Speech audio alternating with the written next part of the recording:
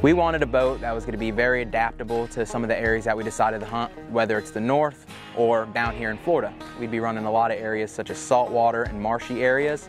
In the north, we'd be running through a lot of the woods. We decided to pick up this boat because it had a Mod V front, which makes it a little more forgiving when running through those hard woods. This is a 1754 Extreme Series with a pointed bow. We also opted for a mid-deck. The reason we decided on the mid-deck was for added visibility. Whether you have blind bags or decoy bags or even an extra passenger in the front, it makes it easier to see over them and be able to tell where you're going.